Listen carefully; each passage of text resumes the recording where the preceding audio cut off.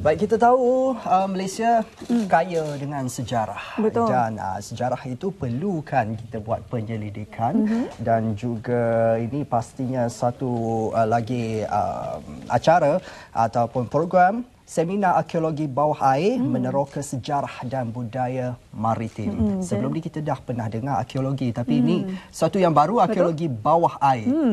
Arkeologi bawah air ni selalunya tidak mendapat liputan yang luas. Selalunya kalau kita tengok di berita, ya, semuanya penemuan yang kita jumpa itu di darat, yang selalunya tak lain tak bukan diketuai oleh Profesor Mokhtar Saidin kalau tak salah saya.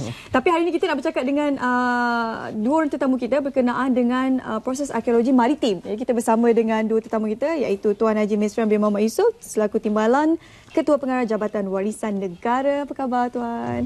Dan juga Profesor Dato' Dr. Nur Aini binti Haji Mokhtar, Naib Chancellor Universiti Malaysia Terengganu. Apa khabar? Baik ya. Ini kolaborasi antara Jabatan Warisan dan juga UMT, ya? Ya, betul. Kolaborasi pertama kali dibuat atau bagaimana? Terima kasih, Haiwan. Sebenarnya kalau boleh saya mulakan dengan memaklumkan bahawasanya program arkeologi bawah air ini adalah merupakan program pertama jurung-jurung kali diadakan oleh Jabatan Warisan Negara. Kalau selama ini kita hanya bercakap pasal arkeologi atas darat. Hari ini kita bawah air, dan susulan daripada perjanjian persefahaman antara kami dengan Universiti Malaysia Terengganu pada 20 Februari 2017, maka kami bermulalah dengan arkeologi bawah air ini menerusi seminar yang kita akan adakan dari 21 hingga 20 Oktober ini, insyaAllah. Jadi seminar ini yang pertama kali diadakan. Kalau kita lihat untuk kita lakukan proses mencari arkeologi di bawah air ini adalah satu proses yang sukar. Kena memerlukan seseorang itu mungkin tidak takut dengan air, pandai berenang, boleh diving dan sebagainya. Jadi untuk seminar ini seminar, ya, kalau kita tengok dari segi mata kasar pun kita boleh nampak, seminar arkeologi bawah air ini risikonya lebih tinggi berbandingan dengan arkeologi di atas darat. Jadi pada kali ini kita akan mengumpulkan pakar-pakar, jadi pakar penyelidik dan sebagainya untuk berkongsi pengalaman mereka dengan peserta-peserta yang akan menyertai program ini, insyaAllah, di mana kita menyasarkan di sekitar 100 orang peserta di kalangan penyelidik, pelajar-pelajar IPT dan juga penyelam profesional dan juga syarikat-syarikat ataupun operator syarikat menyelam inilah. Jadi menerusi ini kita akan berkongsi lah menerusi penceramah-penceramah yang kita adakan mengenai pengalaman mereka dan apakah teknik ataupun teknologi baru yang boleh kita guna pakai semasa kita membuat penyelaman di dasar lautan. Dato', UMT ada menawarkan kursus arkeologi ini dan juga banyak kepakaran dalam bidang arkeologi bawah air. Terjalinnya kerjasama ini atau bagaimana pelibatan dan peranan UMT? Terima kasih Ivan. Sebenarnya Universiti Malaysia Terengganu kita punya bidang tujuan niche adalah marine, maritime. Sejajar dengan program kita iaitu penerokaan seluas lautan untuk kelestarian sejagat. Jadi untuk meroka sejarah di bawah air, ini adalah program yang kita rasa memang kita perlu ada partnership di mana khazanah laut, ya. Kalau kita kena pasti ada bahan-bahan atau artifak tertentu yang boleh melakarkan sejarah yang sebelum pada ni. Jadi dengan itulah kita telah adakan jalinan kerjasama dengan Jabatan Warisan. Apa-apa penemuan, ya, hasil kajian saintifik yang dibuat oleh penyelidik, khususnya di Pulau Bidung. Sebenarnya di UMT ni kita program, kita mempunyai stesen penyelidikan yang telah diberikan oleh Kerajaan Negeri Terengganu. Jadi program untuk kajian arkeologi adalah pertama kali diperkenalkan. Kita mulakan dengan penyelidikan dahulu di peringkat pasca siswaza, Masters and PhD. Manakala untuk program khusus, kita perlu menggemeling pakar-pakar. Jadi dengan itulah kita memulakan program ini pada tahun ini. Tercetusnya apabila nelayan mendapat penemuan di Pulau Bidung pada tahun 2012. Secara tidak sengaja hasil daripada tersangkut pada pukat. Ya.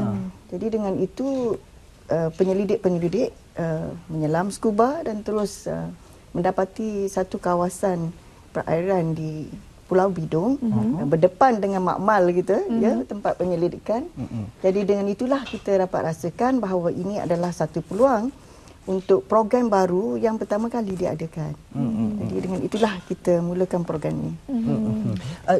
Jabatan Warisan itu hala tuju dalam bidang arkeologi bawah air. Selepas seminar ini berlangsung, mungkin selepas ini bagaimana untuk kita menerapkan lagi kesedaran kepada orang ramai tentang kepentingan khazanah ini atau bagaimana, Tuan?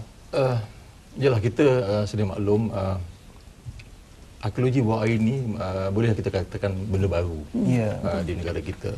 Jadi saya tak langsung dengan kita adakan program begini, jabatan itu sendiri boleh menjadi kata orang penggerak. Ya, penggerak. Jadi perpustakaan kepada arkeologi bawah air itu sendiri. Kan? Rujukan. Jadi sumber rujukan, insyaAllah, menerusi penyertaan pakar-pakar yang kita jemput untuk program inilah. Kalau kita lihat, Tuan, mekanisme untuk seminar ini bagaimana yang akan dijalankan nanti? Adakah akan sepanjang masa itu peserta akan berkuliah ataupun mereka akan dibawa turun ke lapangan? Ke tapak. Selain kita berada di bilik kuliah itu, kan, Datuk, kan, ada 22 hari bulan. InsyaAllah semua peserta ini kita akan bawa ke Pulau Bidung lah. Kita akan ada melakukan aktiviti secara fizikal untuk mereka lebih memahami tentang aktiviti arkeologi bawah air inilah. Cumanya, Tuan, kalau kita lihat seperti yang kita sebut sebentar tadi, arkeologi di bawah air ini adalah sesuatu perkara yang baru. Jadi apabila kita melakukan perkara yang baru ni, kita sebagai pelopor pastinya ada langkah-langkah yang perlu kita berhati-hati kerana ialah artefak ini sememangnya mempunyai nilai tinggi. Jadi untuk kita sebenarnya memastikan peserta ini berada pada garis panduan apabila mereka berada di lapangan untuk melakukan proses ekskavasi terutamanya, daripada pihak UMT sendiri, apa yang dilakukan? Dia ada beberapa langkah penting, mengikut SOP, Standard Operating Procedures, daripada UNESCO Convention of Protection of World Cultural Heritage. Itu memang sudah ada subscribe bawah UNESCO. Jadi kita perlu ada proses untuk memberi khusus latihan khusus kepada para peserta. Jadi kursus-kursus bersiri ini telah dilaksanakan oleh Universiti Malaysia Terengganu dengan peserta yang akan turun, dan seterusnya kita akan buat survey. Kita buat kajian survey itu menggunakan peralatan yang sama ada di permukaan menggunakan side scan sonar, dia boleh buat imbasan dalam air di mana lokasi, di mana kedudukan lokasi artifak-artifak tersebut, mengenal pasti apa yang ditemukan oleh saintis dan juga nelayan, dan seterusnya dibuat juga kajian survey secara menyelam lah, mengenal pasti kedudukan sebenar, dan kita akan rekodkan kedudukan tersebut. Dan seterusnya kita akan buat rancangan untuk ekskavasi, maknanya salvage dan ekskavasi, dan di mana sebenarnya mulai semalam 15 hingga 28 hari bulan, pasukan UMT bersama Jabatan Warisan, bersama daripada pakar-pakar arkeologi daripada Warisan, UMT dan juga UKM, dan kita ada juga private sector, daripada UZMA, Archaeological Research, seramai 35 orang, ramai. Ini first time juga diorang, and then they been trained untuk membuat ekskavasi mengikut SOP berdasarkan UNESCO punya standards. Jadi apabila di sana dia orang akan rekod, dan buat aktiviti untuk mendapatkan bahan. Sebelum pada angkat ke atas, dia orang kena ada etika lah. So jadi maknanya kumpulan saintis daripada Institute Oceanography dan Sekitaran, INOS, itu UMT, di mana dia akan jadi anchor program ini, pusat penyelidikan ini, pusat kecemerlangan untuk Kementerian Pendidikan Tinggi di universiti. So kita akan buat secara etikal lah, scientific ethics. Kita akan angkat barang yang mungkin diperlukan di atas saja. Manakala khususnya kawasan protection perlu dibuat juga di kawasan tersebut. Jadi kita perlu juga ada enforcement. Jadi dengan itulah APMM juga come in. So ini perlu kolaborasi daripada semua pihak.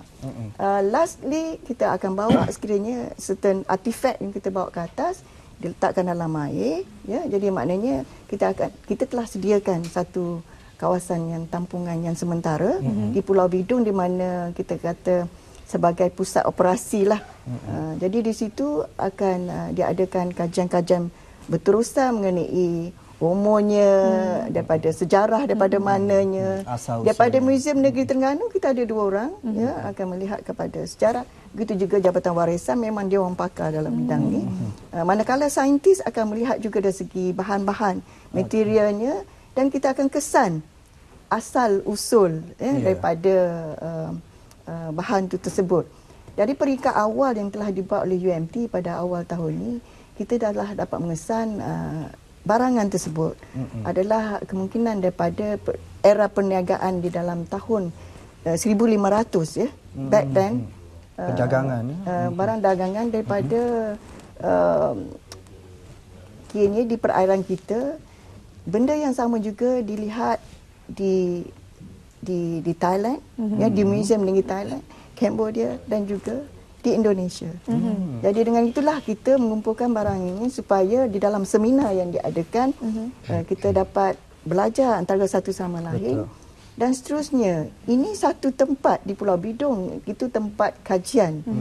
Apatah lagi di kawasan lain. Ya? Datuk, tapak kajian tu tidak dibuka kepada aktiviti riadah rekreasi air di situ. Belum dipelihara, dijaga. Di situ disebut mengenai kita tak tentukan, tak war-warkan lah. Dari segi teknologi dan juga kepakaran, sebenarnya Malaysia merujuk kepada negara mana yang lebih mahir, yang sebab kita boleh dikategorikan masih muda dalam bidang.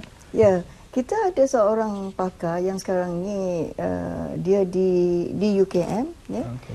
Telah menjadi also adjunct professor, collaborator di UMT. Begitu juga daripada Jabatan Warisan. Kita learn from daripada mereka-mereka yang telah membuat ekskavasi dan salvage, ya, daripada rakan-rakan di Asia Tenggara lah, Southeast Asia. Jadi dengan itulah pada seminar ni kita akan berkumpul, berkongsi kaedah yang sebenar. Jadi pengalaman rakan-rakan daripada Indonesia, Thailand dan sebagainya, kita harus di peringkat Malaysia juga mempunyai ramai lagi yang boleh membuat marine archaeology. Ya. Sesuatu orang kata proses yang rumit dan juga sukar, tapi akan memberikan keberhasilan yang insya-Allah baik untuk negara kita, ya. Baik, terima kasih Tuan dan juga Prof berkongsi kita berkenaan dengan seminar arkeologi bawah air ini. Kalau kita tengok arkeologi di darat, pada suatu ketika dahulu kita dapat rangka perak man, insya-Allah mana tahu satu hari nanti arkeologi maritim ni kita jumpa rangka ikan ke dinosaur yang boleh jadi. Apapun seminar ini masih lagi dibuka penyertaannya sehingga 18 Oktober nanti. Dan akan berlangsung pada 21 dan 22 Oktober di Terengganu. Selamat berjaya. Kita harapkan sesuatu yang beri impak kepada bidang arkeologi ini akan dicetuskan oleh seminar ini. Terima kasih Tuan dan juga Profesor Datuk.